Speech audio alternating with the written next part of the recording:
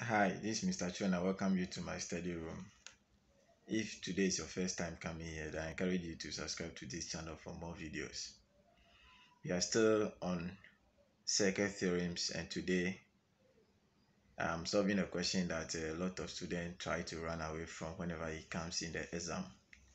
And because of that, I decided to call it that troublesome question under circuit theorems. In actual sense of the question, is not really as troublesome as students perceive it, but because of the way the diagram looks and most of them don't even take time to critically analyze the question and see how easy it is, they just look at the diagram and switch off. That's why I've decided to call it that troublesome question. Let's go and have a look at it and see whether it is troublesome to you also, or you are okay with it. So let's go. Thank you. The question is actually from WASSCE 2020 General or Core Maths paper for private candidates, which we popularly call the NOVDEC. Question number 11A. And this is the question. And if you bear with me, you confirm that this is a question a lot of students run away from when they meet in the exams. So we are going to try discussing it to see if we can bring down or reduce the difficulty level after today's study. Let's take the question into details now. And it reads, A, C, and D are points on circle center O. Line segments BA and BC are tangent to the circle, and angle ADC equals 47 degrees. Find the value of Y. And this is our Y here. Here they've written tangent, so let me just correct this is tangent. All right. In solving this question, there are some basic axioms that I would like us to get before we go straight to the question itself. And for those who might not know, an axiom is a statement that we accept as true without proving it. So I'm calling them axioms because I have not proven them, some of them, in the previous videos, but they are true, so we are going to use them. The first axiom I would like us to take is the fact that length AB is equal to length BC. Whenever you have two tangents extending from a point outside a circle, the two tangents are equal in length. So let's try that. Axiom 1, we call it 1. Magnitude AB equals magnitude BC. Then the second one I would like us to take is that angle OAB equals angle OCB. So this angle here and this angle here, they are equal. And if you remember very well, you agree that each of them is 90 degrees because this is the angle between a tangent and the radius to a circle, because O is the center of the circle. So it means that here is 90 degrees. So let's write that quickly.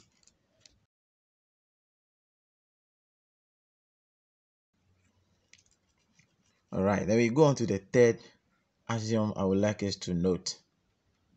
That is the length OA equals the length OC. That one we have established that one earlier already because each of them is a radius to the circle. So 3.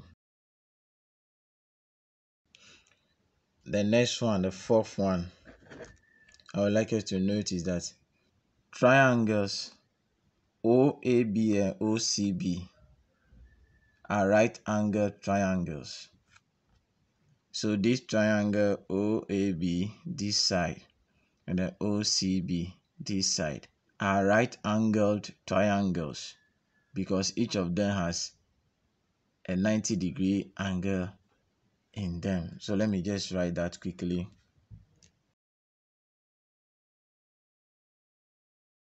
Then the next one,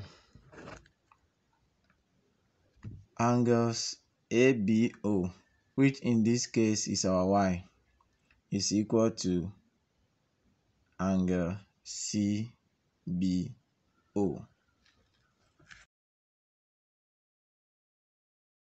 Then let me probably add the final one, the sixth one, as triangles OAB and OCB are congruent. Therefore, angle AOB and COB are equal. Alright, so these 6 axioms are going to help us to solve this question without any stress, because they are going to guide us. And I appreciate the fact that this is very fast, but then you can just pause and take each of them slowly until you understand it very well and can relate before you go ahead with the solution to the question. Otherwise, you might face some small challenges, because I've just put all of them together quickly for the sake of time, but then you can pause and then take each of them one by one. Now let's go, establishing this fact, let's go back and then analyze the question in details now. The whole question here has just one angle, which is ADC, and that is 47 degrees. The very first thing we need to do is to go back and revise on the theorem which talks about a chord subtending an angle at the center of a circle, and then the same chord subtending another angle at the circumference of a circle. And by applying that theorem, you will see that if we should connect A and C as a chord, then the angle AOC here is going to be twice the angle ADC. So let's write that quickly. And we know angle ADC, so I mean angle AOC is equal to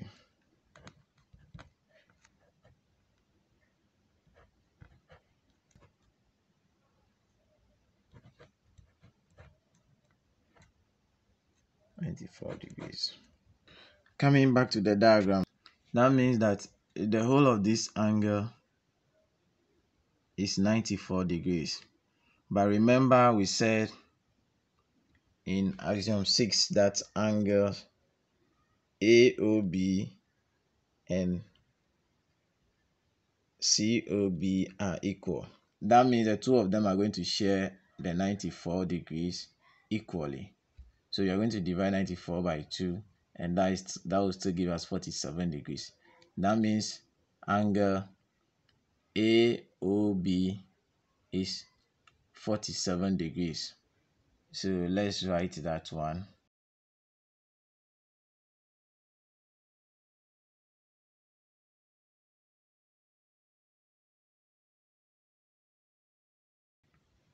Good.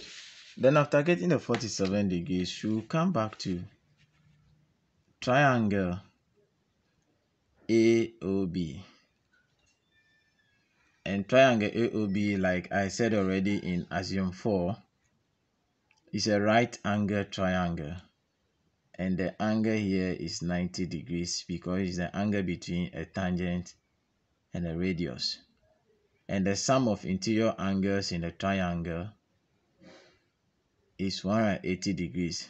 So that means when we add this angle, which is 90, we know, we add this angle, which is 47, plus our y, should give us 180 degrees, which is the sum of interior angles of a triangle. So let's go and write that quickly.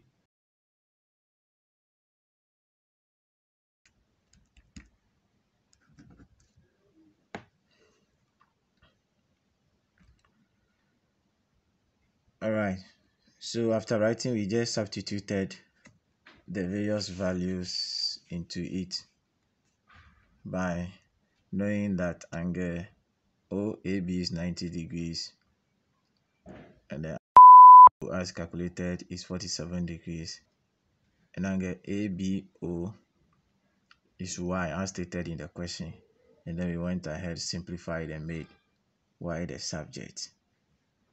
Therefore, the answer to our question is 43 degrees.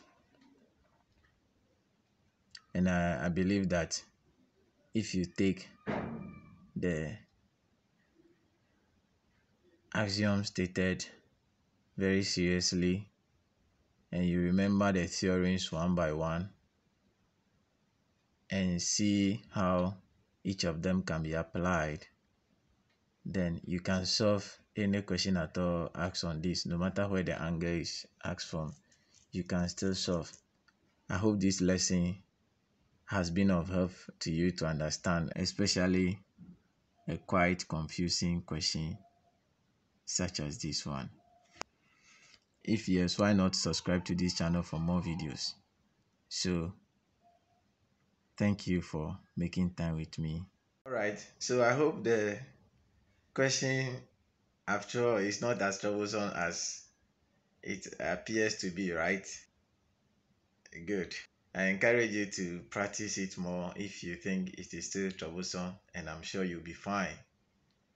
But you have to leave a comment, and more importantly, subscribe to this channel for more videos so that we can learn mathematics together. Thank you, and I hope to see you again. Bye bye.